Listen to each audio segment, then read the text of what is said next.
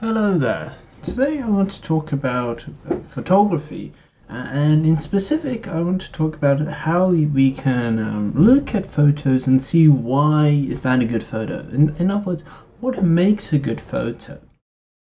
It's important to realize that photography is of course for everyone, and we all look at pictures.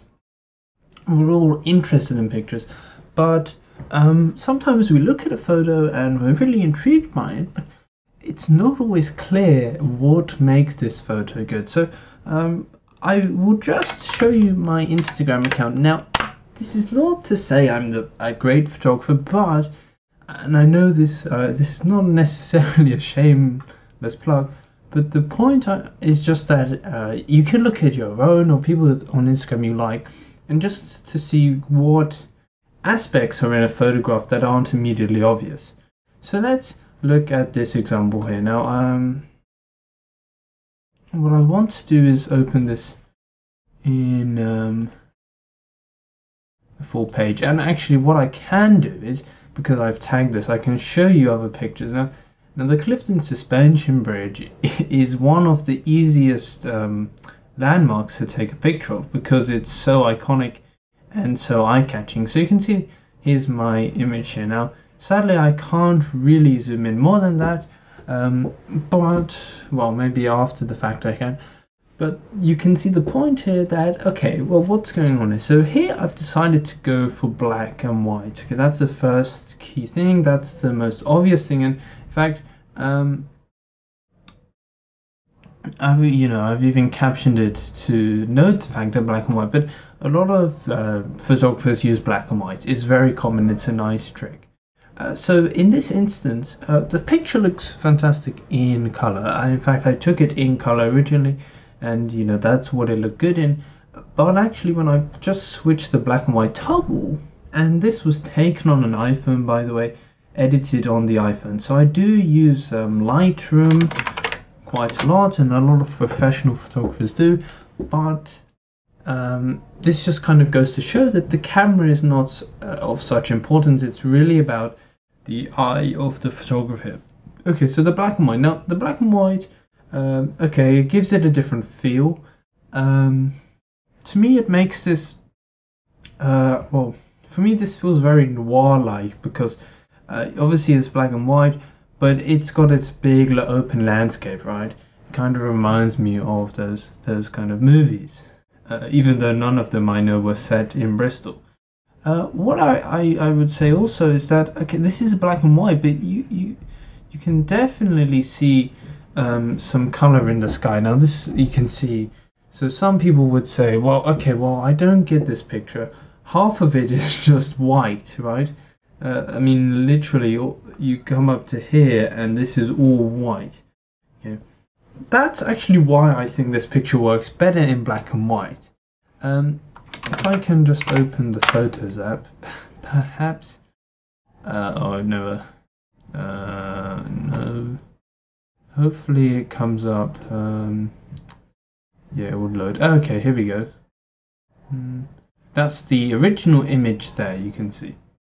Okay, and so here, yes, you get this beautiful sunset. Okay, and the sunset is beautiful here, but sunsets are done to death, and there's always something interesting in the sunset. But if everyone does the same thing, that's also part of the photographer's eye. Okay. Also notice if you have the focus is immediately kind of drawn to the center line here. And in fact, what happens is you kind of actually lose focus of the bridge in a sense, right? Your eyes are drawn to the bridge, but this orangey hue here is almost a distraction, even if it's a nice picture. So let me just move that over there. You can come back to this example, and you can see, well, the focus is not entirely clear, but for me, I see this large white space here. Okay. And to me, it's something just appealing about it. What I would also add is that, okay, I've spoken about black and white for quite a long time. What you can also see in both images, this is a compositional technique. So actually, I'll just enlarge this here so we can see it more clearly. But you can see actually it is more clear in the black and white image, just because the color is a bit distracting, I find, in this image. So let me just move that back over there. And here you can see the line. So we've got this definite diagonal here, right? So here we've got this clear, very clear line, right? And this is just the bridge, right? This is the road on the bridge, right? That line, very distinct, and it goes all the. It doesn't actually go to the end of the picture here. I can do that to show, but you can see it actually fades around this point here, and then so here we've got some modeling of this line. Now, this is also you know, in some images you want the line to be clear throughout, but here this works because we want to show that this bridge, you know, it's easy to take a picture of this bridge, as I've said, right? There's a million, and we can look at quite a few. This one here, I think that's really nice. I think the colors are really cool, but something about it just does, for me, it doesn't feel as moody as this one here. Like, this one is great, and I'm sure this would work great in a brochure or something, but for me, and I know I'm not exactly impartial on this because this is my picture here, but there's something just a lot more different to me about this one. There's a mood which I think is very important in photography, right? You can also see an image like this one. To be honest, I don't want to hate on the person that took this, but this is not a fantastic picture, right? There's a plethora of reasons. This here is not adding anything. I don't believe it's straight. I really feel sorry for this person for peeking on them, because a lot of Instagram is very casual, and for someone like me who actually is very diligent in the way they take pictures, it's a bit different. But this is just because you may look at this picture, oh, it's rubbish, but it's, well, and I'm not saying it's rubbish, but it's, if we understand this vocabulary and the meaning here, then we can see, oh, that's why it's not as such a great picture, right? Rather than just saying, oh, it's rubbish, but I can't really pinpoint why. Here, I really like this one here.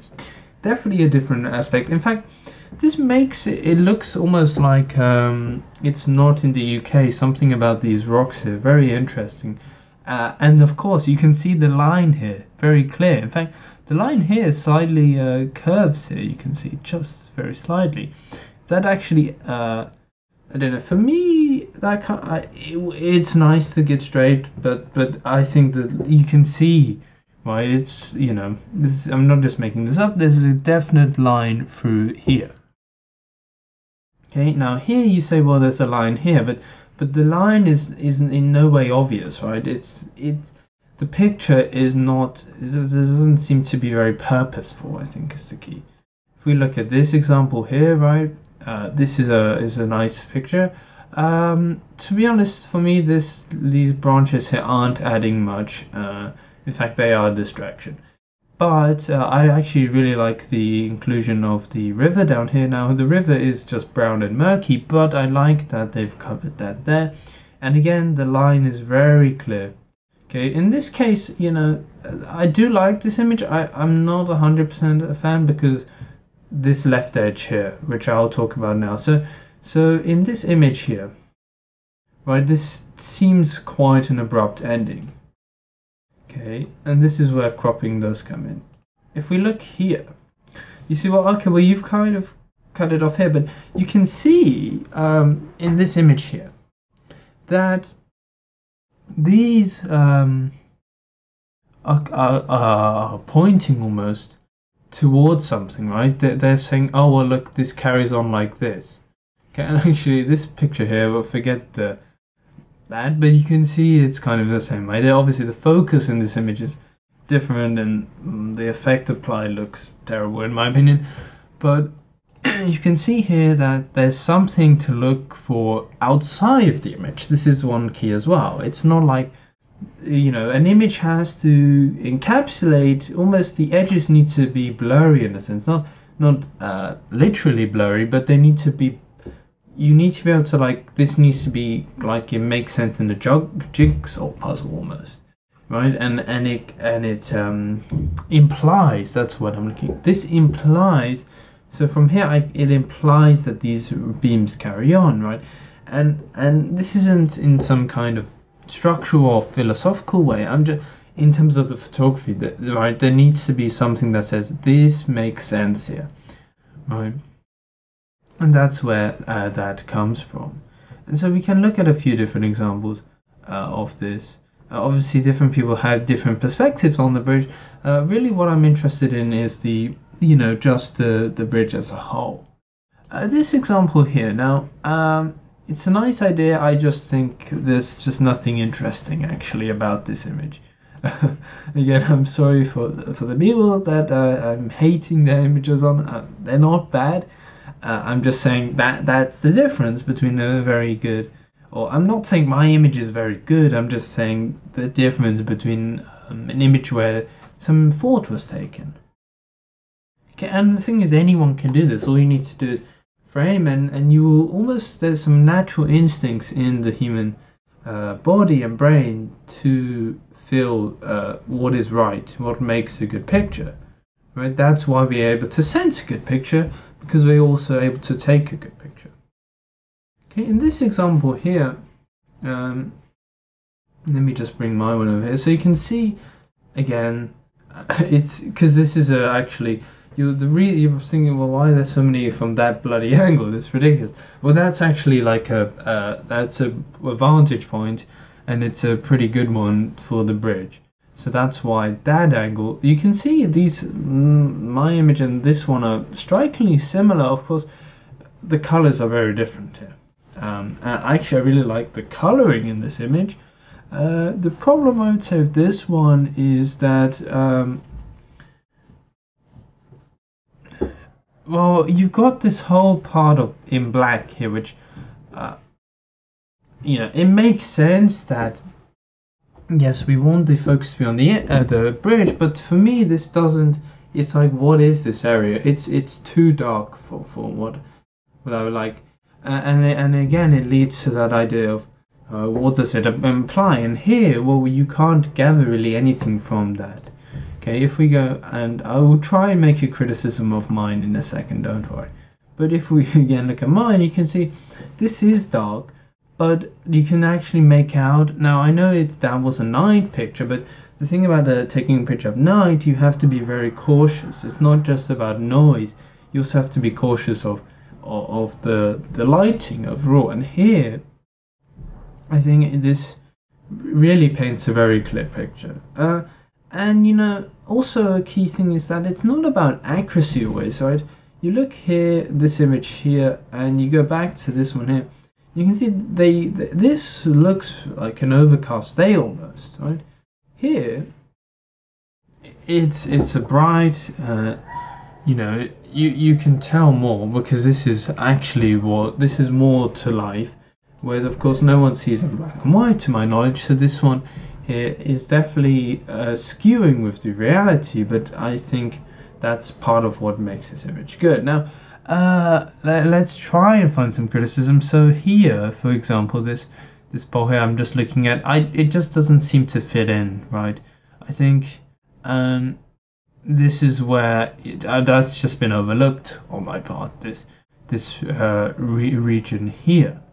But looking back to the original image, right, you can see here, in fact, I've cropped this part out. Now, why have I done that? Now, well, because I think that this is a very nice clue. But here it's just obvious. It's like, well, you can actually see the beams continuing on. I think it's one thing you don't want in photography is unnecessary repetition. Repetition can be good to be very clear, but in this case, it's like, well, we kind of get the point, right? It's not actually adding anything new, and you might be thinking, well, so what? But I kind of see photography or photograph as a zero-sum game. Any advantage or any more distinction given to this area of the photograph here takes away from the rest. And so that's why cropping is so powerful, not just for getting rid of parts of the photo that don't look so good, but actually emphasizing different parts of the photo. I might do another video looking at a few different photographs. If you found it useful, your opinions are very much appreciated. I'm not a professional photographer, I'd like to make that clear. But I like to take photography seriously. And I think, I don't want to go on a rant here, but you know, with the smartphone, it's a fantastic tool to take fantastic pictures. But at the same time, I feel like a lot of people take their picture, this ability for granted, because everyone has this ability. People seem to take it for granted that you can do this, you can take this photo, and they seem less precious, and that's why I think it's really important to see, well, what really makes this such a good photo, what makes this okay photo but not great. These distinctions here that seem arbitrary, but just anyone can do this. Just look at a photo and see, oh, well, you know, you can really just see the lines, the parallel lines as well, things like that. They're really key pointers. So thank you for watching, and I hope to see you again very soon. Goodbye.